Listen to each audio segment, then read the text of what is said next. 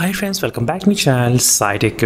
In this video I'm going to demonstrate how to enable the background music streaming option in the Realme GT Neo 2 device while using the YouTube application or Netflix or Amazon Prime videos as well. So this is the Realme GT Neo 2 which I'm trying to use in this video for the demonstration.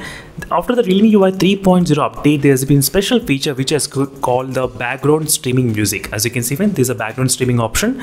So for example, right now this is a YouTube video which I'm trying to play, and let me just start the play video. As you can see right now the video is started by default, and now using any kind of GFX tool. For example, if I try to start selecting this background streaming, the music will be playing in the background, the video will be in the back, as you can clearly see friends. And now I'm going to demonstrate exactly what are the smartphones that do. Even if I try to lock the screen as well, you can actually listen the music.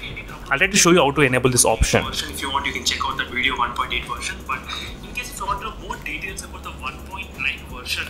So this is very useful feature which I did like in the Realme GT Neo 2 especially, and that's what I'm going to demonstrate in this video, how to enable this feature. So first thing is that you should be having the Realme UI 3.0 before you enable this option, and next try to go to the option which is called the special features.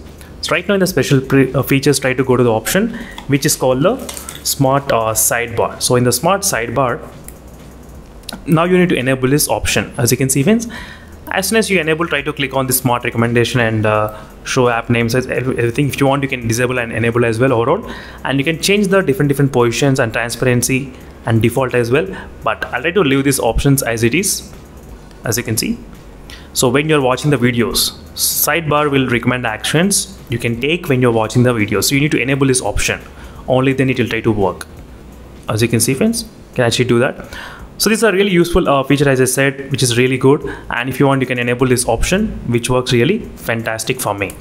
That's it friends, thank you for watching, and stay tuned for more updates, and make sure to hit that like and subscribe in case if this is useful for you, which might help you as well.